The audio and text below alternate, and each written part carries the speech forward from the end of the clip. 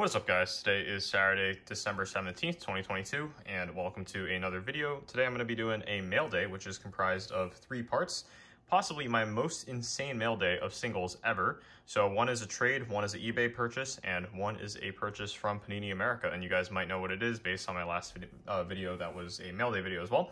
So first things first, I did a trade with Sal, who you guys might know from Golden Gold Breaks, and I gave him $20 plus the 15 out of 15 Purple Wave Koulibaly that I pulled from my Merlin hobby box earlier this fall, or at the end of summer. And in response, he traded me some singles, which were bonuses, but this card in particular that I've been looking for a while. 2021/22 Panini Obsidian Soccer. Declan Rice, of course, in that West Ham home kit. Red Flood, which is a Tmall Asia exclusive, and this one's numbered 4 of only 10. All these Red Floods are out of 10. Super short print, gorgeous looking card.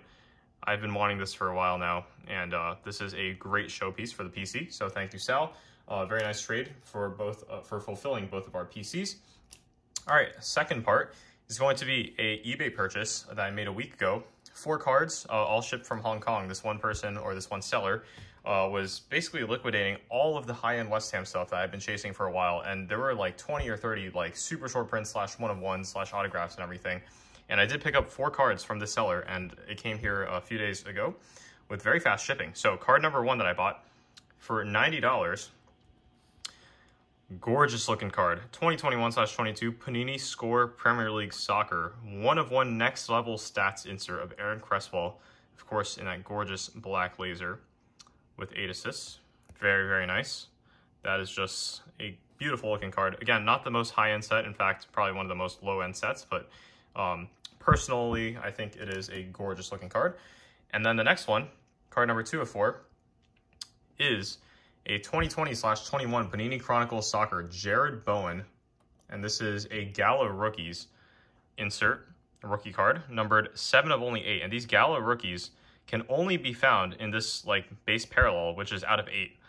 And there's only a few on the checklist, and Jared Bowen does have one of them. So I've been chasing this for a long time for my Bowen PC. I think I've only seen one of these pop up on eBay before, but I did unfortunately miss it. So I will take that for $130 with the opportunity cost. You know, I think it's worth it. And then the third card for $120. I know I splurged a bit on this one, on this just whole buying and stuff, but this is a very rare opportunity. And this is one more step in the direction of completing my rainbow of the 2020/21 Panini Obsidian Soccer Pablo Fornals Vitreous die cut insert. And this is the black finite parallel. Absolutely gorgeous. Look at that. And I've never seen a black finite in person, so I think it does speak for itself with how good that looks. And especially, you know, even on camera, it looks pretty good. 1-of-1 on the back there. Very, very nice. And then the final card is from Immaculate. For $150, I picked up not everyone's favorite player by any means, but 2021/22 Panini Immaculate Collection Soccer Laundry Tags Platinum 1-of-1 patch with that Nike swoosh on his Chelsea home kit. 1-of-1 on the front. Very, very nice, as you guys can see there. Platinum parallel. And then there's the back, which is LTKZ, so laundry tags, Kurt Zuma, and it's match worn. So again, I think that was a pretty good deal. Although it's part of a Chelsea kit, it is featuring him in a West Ham kit, so I will take that with the Premier League patch on his sleeve. So let me know what you guys think of these buys. 3 of them are 1-of-1s, and then, I mean, really to me, this Jared Bowen is so rare that it can almost be considered as a 1-of-1 on itself.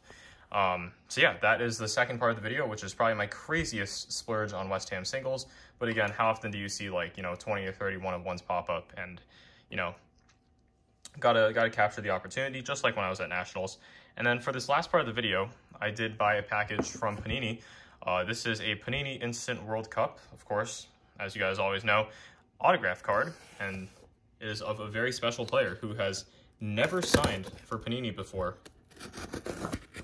until now. So this I ordered on November 28th, and then this got here actually earlier today. So empty box there.